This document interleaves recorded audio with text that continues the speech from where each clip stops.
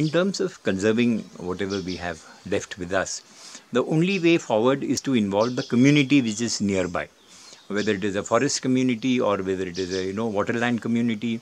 The classic example which I came across and I wrote about it, and that is actually there in the CBSE textbook now, Saving Chilika. They person called Nanda Kishore Bujwal, a very Gandhian person, he actually got the poachers who were killing migratory birds in to save that entire Chilika lake.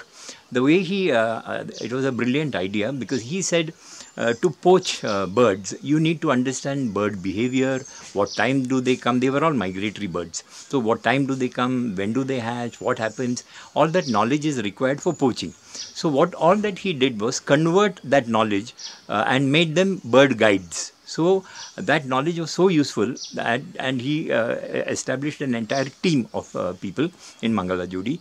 I've been there.